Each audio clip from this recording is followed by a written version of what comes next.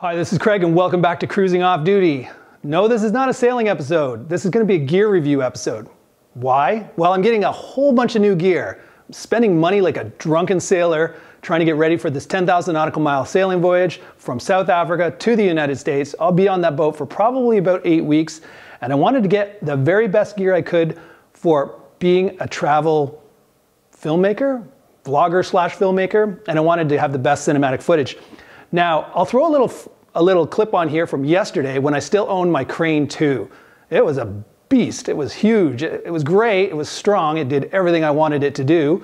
But try and get on a plane with that thing jammed in your backpack. I mean, that thing's huge. And then walking around in a town with that thing just intimidates the crap out of people. Even when I'm here in the Thousand Islands sailing around and we go to shore, I walk around with that thing, especially if I throw a monitor on there and a shotgun microphone and all that stuff, which I would have. Maybe not the monitor, but I'd have the shotgun microphone for sure. And it scares the crap out of people. So I went ahead and I decided I'm going to buy the Weebill Lab. And I bought it with my own money. Just so you know, this kind of first impressions review is my review. Zhiyun has nothing to do with it. They didn't give me a dime. They didn't send me a gimbal. They didn't send me nothing. So I can say whatever I want, even if it's super mean. But hopefully it's not super mean. Anyways, that was my Crane 2. This is the Weebill. I know, crazy small, isn't it? I mean, compare that to the Crane 2. This is going to hold a full frame camera like my A7iii or my GH5 with my speed booster and my Nikon lenses and all that. It's a heavy kit. So my Crane 2 worked. Is this going to work? I don't know. I haven't tested it yet. This is first impressions. My first impression, though, is it feels a little bit like a toy.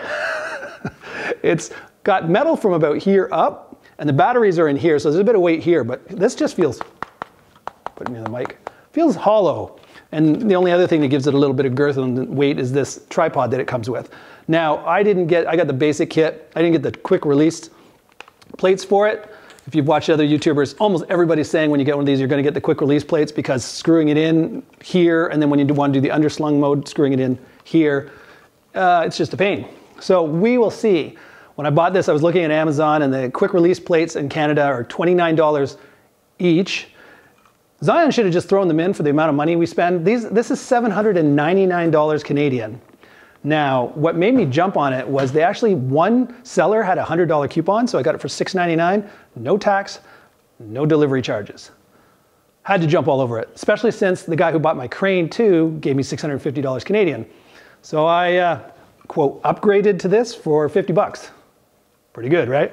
So let's hope, fingers crossed, it actually does a good job, because my Crane 2 did a good job, but was not travel friendly. If this does a good job, it's clearly travel friendly, then I'm going to be a happy boy. So I've already balanced my A7iii on this with the 16-35 f4.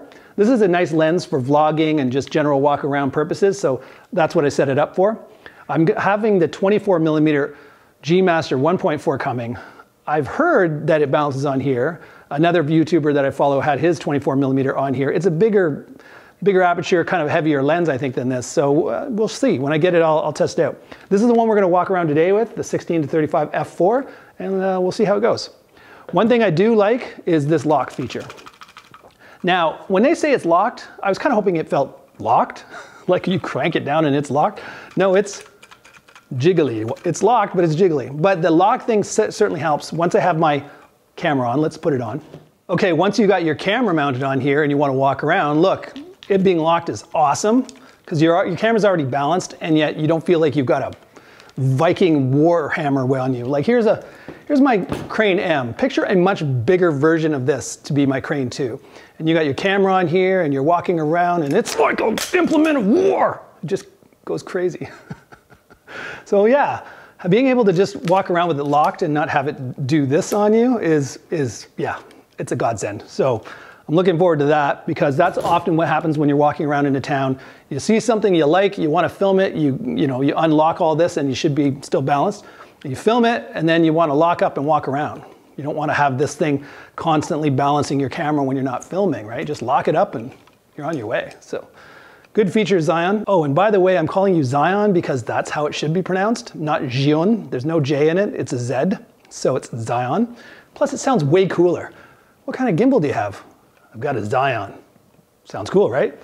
What kind of gimbal do you got? I got a Zhiyun. Not as cool. Not as cool. I pronounce it Zion. A lot of people on YouTube pronounce it Zion. Let's just stick with that. Let's go with that. All right. Anyways, let's go out, test this thing, see how it looks. Okay, so there you go. There's what it looks like when it's on. I guess I should show you that instead of it just being locked. Word to the wise, unless you're like, really clamp this thing down, if you have it locked and you start swinging around a lot, when you're done and you're unlocked again, it wasn't quite balanced. Probably my fault, because I really guess I need to really crank down the locks. Otherwise, everything jiggles slightly out of balance and I had to rebalance it. So there you go. Just, you know, give it everything you got when you want to crank it down. So yeah, so the only thing, couple of things I know. Pan follow is kind of like the default, which means you can go left and right, but you can't go up and down. The only way to go up and down to have the full follow mode is to click this little trigger at the front, and then you can go full follow mode, up, down, right, left. Yeah, I'm not in love with that, because the crane, you could just put it in full follow mode, and then you could put it on a pole, or you could just do whatever you want, and the thing just followed you. Now, until you press that trigger, you can't do full follow mode. And that really is going to suck when you're doing the underslung mode, when this is up here. Again, I really do need those quick release plates, because this is not super quick. But anyways, if you're going from regular pistol mode to underslung mode, which is like this, how are you supposed to hold it like this and still press this trigger down here? Right, it's a two-handed operation then. So hopefully Zhiyun changes that in a firmware update and picks one of these multiple buttons all over here to turn it into follow mode, just on and off. Click it on, leave it on. So yeah, we're gonna go outside. Oh, one other thing I wanted to mention. I got my new Cinematic wireless lavalier mics. This is the second transmitter. I've got the one transmitter on me, but just wanted to give you a size thing. The receiver, which is on top of my Panasonic GH5, is about the same size as this. Picture it on a hot shoe. And you see the problem. You cannot put a shotgun mic or a wireless lavalier mic on your camera. The other thing that might have been a problem is these Cinematic transmitters and receivers are built like a tank. I mean, they're made of steel. They weigh a ton. So I was kind of wondering if throwing this on top would have, even if I had the room, would have really made the camera top heavy. So that kind of sucks, because I was kind of hoping I'd be able to go around filming and have myself mic'd with a lavalier mic. But unless I never plan to do underslung mode, yeah, no way any shotgun mic is going to fit on top of your camera with underslung mode.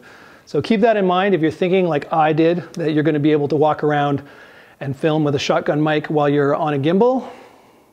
Well, maybe if you only want to do pistol mode the whole time and you never ever want to like get the motor up this high, then maybe you could do it. The other problem with it is you better have a pretty light shotgun mic. Certainly not one of these bricks of steel, because it's going to make your camera really top heavy then. And this gimbal, they say it's like 6.5 pounds of carrying capacity, but don't trust that number. From what I've read and what I've seen online, this camera is a good size for it. If you start trying to throw a big ass Canon camera with accessory battery grip and all that other stuff on there, it's not going to work on this. So don't do it. Okay, here I am in my coat, because I'm going to take you outside to the forest near my house. And believe it or not, even though it's March 19th, there's snowbanks literally up to my hips out there. Welcome to Canada. Welcome to my own personal hell. It's not usually this bad. Usually by this point, it's mostly all gone, the snow. Any Americans who live in the southern United States, it's always funny when you meet them and they ask if we live in igloos. No, we don't live in igloos. But you're going to see March 19th and go, no, maybe pushing the igloo thing isn't that far-fetched, because it's crazy out there. You'll see it in a second. But anyways, before we go, I just wanted to show you the different modes. If you haven't seen anything on a Weebill Lab before now, where have you been? Because this is not a brand new gimbal. Of course, as I mentioned, press the trigger. You got the full follow mode. Don't press the trigger and you've only got pan follow mode. You can't do up and down. You've got this go mode, which I'll never use. It's this super fast, super responsive mode. Never gonna use it. You got the lock mode, which means no matter what you do, up, down, left, right, nothing happens. The other mode is when you hit POV, which is in the back here. So we've got so many buttons, they're all over the place on this thing. POV mode turns it into full point of view mode, which means not only can you go left and right, up and down. Actually, this is probably as good as you're gonna get to follow mode. Now that I think about it, POV mode is follow mode, just with more accessories. You can go side to side. So okay, Zion, I'm gonna take back the slap I gave you about no lock, no follow mode. POV mode is the new follow mode. So there you go. Anyways, there's that. And then to get yourself back, let's say you're all wonky and you want to get back to a normal straight flat mode, you hit the trigger twice and there you go. Now I hear if you hit POV mode, there it is, 2 times the POV mode, now you're in that vortex mode, which means you can do the whole spinny, doodly thing. Again, I don't see you using it that often. Most people on YouTube say the same thing. Now you got to double click to get it to go back to normal. Yeah, I mean, that vortex thing's kind of fun. I think if I was going through like a tunnel or a really like, I don't know, tight space, it might be fun to spin as you go through it. But yeah, it's a kind of a novelty thing, but hey, it's there in case you ever want it. So without any further ado, oh, and yeah, there's one more mode. You got to, let me get this right. 1, 2, 3. Hey, it's vloggy selfie mode. So there you go. So I'll definitely use that mode. It's the only thing, as you can see, there's no flip out screen on the A7 III, which kind of sucks because now I'm like, I think I'm in focus. I think I'm in frame. I love my GH5 for the flip out screen. If Sony ever comes out with an A7 IV with a flip out screen, I'll have to open my pocketbook yet again and buy it because I really do miss not being able to see the screen of what I've got. Yeah. Anyways, let's go out, check out that forest and see how smooth this bad boy is. Ciao for now.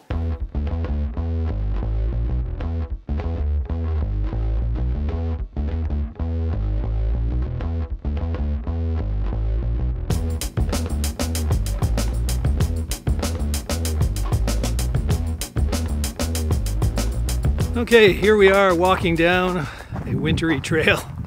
I'm not trying to do the ninja walk either, so hopefully it's still somewhat stable. Probably the worst possible scenario for trying to be smooth is walking in snow because it's very, very uneven. All right, let's turn around so you don't look at my face anymore. Triple click, 1, 2, 3, and away you go. So this is the path. It's beautiful in the summer. It's kind of stark and like dead. Okay, so the next thing I'm going to test is I'm going to take it out of pistol mode and put it in underslung mode and see how that works out. Also, by the way, I still have my lavalier mic on. I just forgot to take it off, but clearly my lavalier receiver is back on my GH5 in my house. So you're listening to me through the inbuilt microphone on the camera, and I do feel it's a bit breezy, so it might sound windy. And you know what? I'm going to go through the side trail because the trees will protect us from the wind. Let's see that.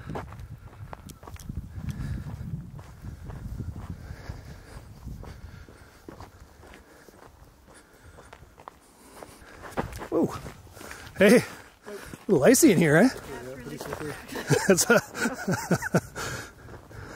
Okay, this trail in here is not snow. It's like ice. So if I wipe out and lay here unconscious with the camera running for a while, you'll know why. So what can we do in here? We can do POV mode. First of all, let's try the underslung mode.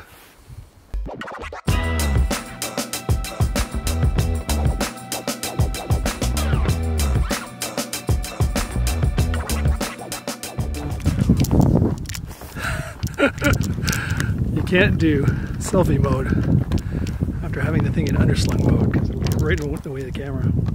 I really need those quick release plates. What a pain these things are to switch. $29 times 2, here I come. Yeah, so the underslung mode is okay. I can't do the ninja walk in here, it's icy as hell. So it's probably not the best, but let's see how it looks when I get back to the editing. What else we want to do? Oh, vortex mode, just for shits and giggles.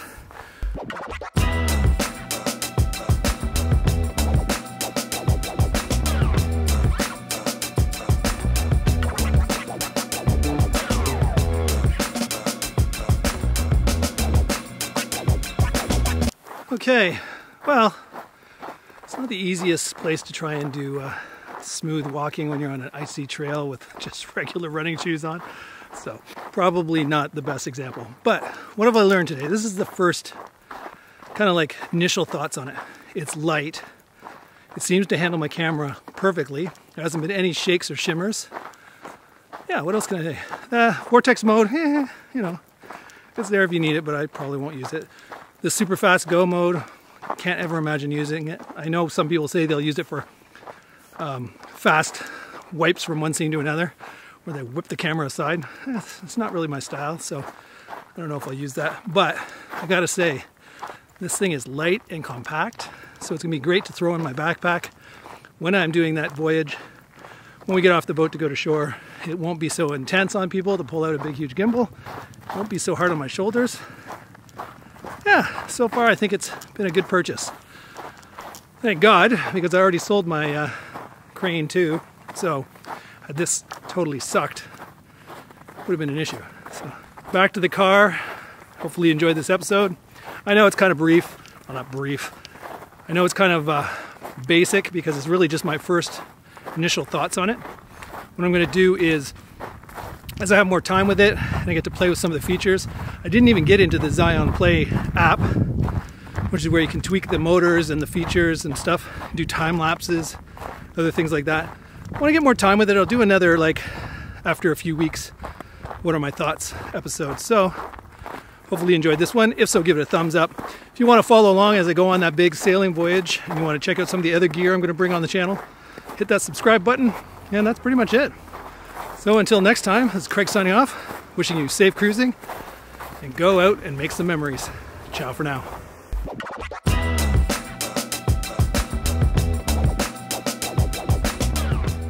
Which car is sexier?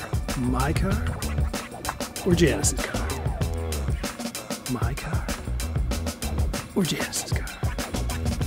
Comment below.